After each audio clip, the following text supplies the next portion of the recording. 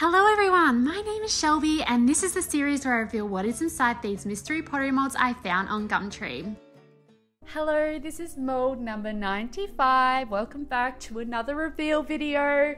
I pour this one up and it's got a large round hole. It's a pretty medium-sized piece. I tip it out. You can see it's got an inscription on the side, but I open it to reveal this.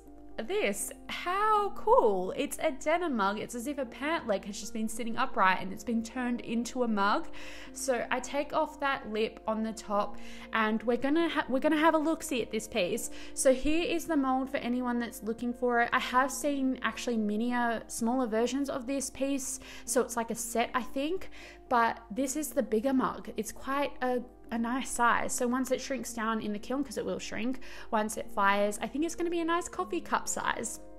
So for this piece, I wasn't really vibing with it initially. You're probably thinking, what are you doing? Why are you carving off that gorgeous denim texture? I'm not, well, I am. I'm not getting rid of the denim texture. But I was thinking, how can I make these my own? And you might have guessed already, but I thought about this revival of restoring old jeans that have big rips in them by putting vintage little fabric patches on them so that we can keep wearing our favorite jeans and loving them for time to come. And I also thought that this was a nice way that I could include my own style rather than it just sort of being, because this would typically just be a glaze job. Like this would just be add some blue or add a nice color and make it a funky pair of jeans, and that's cool. So yeah, this is my way of being a little bit more creative with this idea of a jean mug and making them patchwork jeans. To make the patches, I carved away that texture and then sort of made a defined line. Don't worry about the wobbliness of it. The glaze is just gonna, cover that up. That's fine. I then watered down some underglazes and sort of mixy matched them to give them this like washy look so that I can add some patterns over the top. I didn't want it to be super strong so that the patterns will stand really nicely against it. Here's a floral little patch I did as well, just to try it out. It's pretty cute. Anyway, I did these pinky green washes and then I also did these greeny blue washes. And then you know what I'm gonna do? I'm gonna add some flowers. I'm gonna add some flowers and make these like little vintage floral patches that are filling up the ripped jeans. I don't actually have a lot to say this week, but there's a lot of cute little floral paintings as I fill in these patches with detail. I did want to sort of touch on the fact that when I first opened the mold, I wasn't really excited. Like I was excited by the fact that this is a creative idea.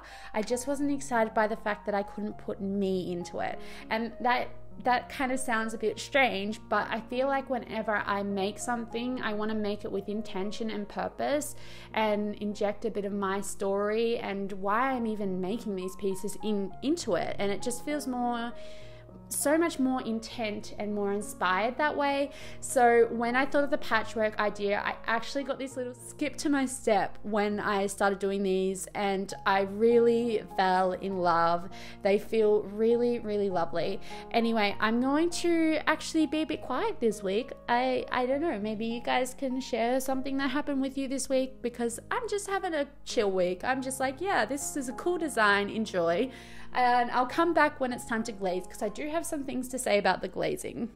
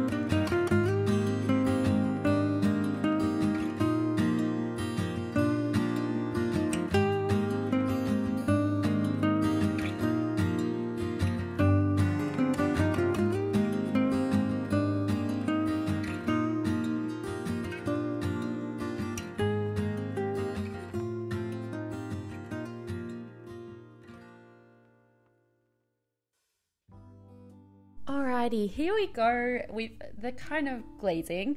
I was thinking about the whole aesthetic of a denim jean and how it's got this sort of two-tonal color of the threads running through, how you've got this darker color and this lighter color. Sometimes they're completely dark, but I wanted to try and highlight the texture of this piece.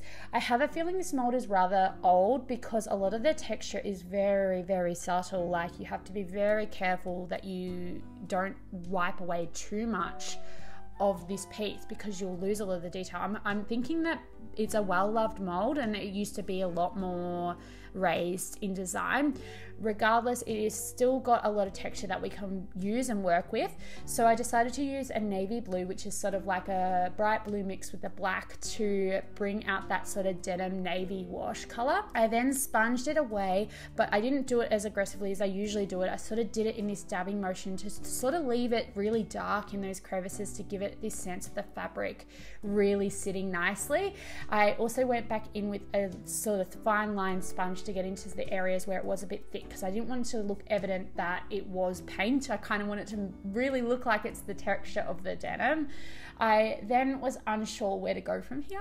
I was just like, how do I make this look like denim once it's a finished piece? So I chose 3 blue colors that I think will give me a nice result. One's a darker blue, one's a light blue glaze, and then the other one I'm just leaving the antique wash on it and just clear glazing it to see how that comes out. I only add about 1 to 2 coats because I just want to see how it sits on the piece and how it feels and whether it gives that fabric feel.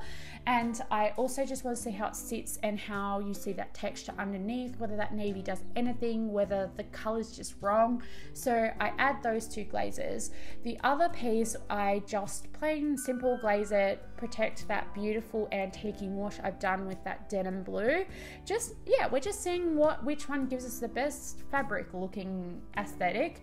And then with the other pieces where I glazed them, I went back over the patches with a clear gloss glaze with the brush just to make sure everything was glazed over. So this is the one experimental part of this week, is I'm trying to make a hard rock thing look like a soft fabricy thing. So we will see how the results turn out, and you'll see them straight away, but I had to wait for this. This piece is actually quite tall, so I also know that I'm going to have to do 2 separate firings. I've got 5 mugs in total. I've only done 1 of the clear glaze and then 2 of the other ones. I probably should have done an extra experiment. I don't know. I just didn't think of that. I was just like, oh, if this one works out, I want 2 of them. Anyway, I popped them in the kiln. You can see here my tiny kiln. My tiny kiln, it's almost touching the roof on one side. So I strategically packed the first kiln load in. Here is the finished results of the first kiln load. I did 1 of each. Here is that antique wash. Here we have the light blue, which was a shock. Okay, all right. We're not going to be blue, that's fine. And then here is our last blue one as well. I popped in another kiln load. And well, they're going to look about the same. They're going to look about the same. There's going to be variation in how they look, but here they are. Here they are. Now let's do a dive into this. Let's have a look at this glaze. First off, I'm just going to put it out there that I actually don't have a favorite. They all have a real nice beauty to them. I didn't expect the results on that glaze, but I like them all. The first one I'm going to talk about is the antique wash. I really love this. This has so much potential. I think that if I rubbed away less or maybe did it tonal, so had like 2 colors, or even painted it light blue first and then did that navy blue antique wash, it would be glorious. I do love that it's sort of more of like a white jean look. It's really cute. I love the patches too. The patches, I have like no comment. I love them. They're great. I'm not even going to address that. They're just amazing. They don't need anything more.